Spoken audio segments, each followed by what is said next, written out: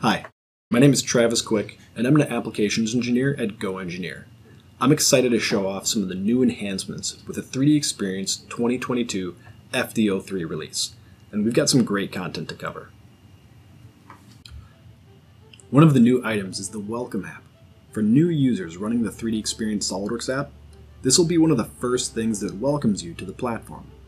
From this app, we can install SOLIDWORKS Connected without having to access the compass, open apps directly or from an existing dashboard or tab, aiding in locating common tools. The Learning Center section has a lot of great videos to help you boost your experience, and the Public Community section contains many great resources. With all this content right at your fingertips, getting comfortable with the platform and its capabilities just got a whole lot easier. This app is available to all, even if you're an existing user, and can be opened from your list of apps or added to a new or existing dashboard. The app currently only supports 3DEXPERIENCE SOLIDWORKS, but we expect the addition of the Design with SOLIDWORKS role being added to this in a future update. On the topic of updates and installations, Java has been removed from the installation steps for both 3DEXPERIENCE SOLIDWORKS and Design with SOLIDWORKS, simplifying your involvement for all future installs. Next, I wanted to talk about some of the updates to the user interface in general. First, we can now create a default bookmark to save our files to. This works great if you're working on a particular project or data set and you wanted all of your content to go to that one bookmark. We can set our bookmark and forget it for that particular project. All files will be saved to that bookmark folder. Improvements have been made to the local cache tab within SOLIDWORKS. Columns can now be sorted, simplifying our file organization.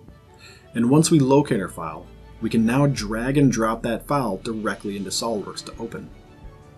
Files that have been opened are easily identified in this list, as they are now colored blue. Within the 3DEXPERIENCE My Session tab, progress has been made to standardize how information is displayed across SOLIDWORKS and the 3DEXPERIENCE. The plus icon that indicated we did not have the latest revision has been replaced by a red X. If you do have the latest revision, that's going to be a green check. This is not to say that the file in question is out of date. That is still identified by the status column, but instead that a newer revision exists on the platform. The data exchange utility has only been a part of our lives since FD02, but I'm happy to report that it now supports drawings. When exporting a package, simply select individual or multiple files and then select the Add Drawings button. Drawings do not need to be previously cached for them to be included in the package. For easier shareability, the export package now syncs directly with 3D Drive, making it easier than ever to provide to external sources using the Share with Link option. Platform tools have also seen some impressive updates in the latest release. 3D Product Architect now offers the ability to export packages of data without having SOLIDWORKS open.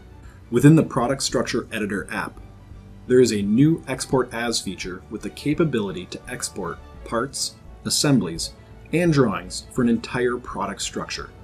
Again, without ever opening SOLIDWORKS. This will export a zip file that can then be provided to external sources. In addition to this, the CAD Data Processor Monitoring app is used to monitor the packages that get exported. Currently, this does require a license of Design with SOLIDWORKS or SOLIDWORKS Connected to be assigned to the user. We understand that some of you may not yet have the 3D Product Architect role. We do expect to see this functionality added to the Product Structure Explorer app, part of the Collaborative Industry Innovator role, in the near future.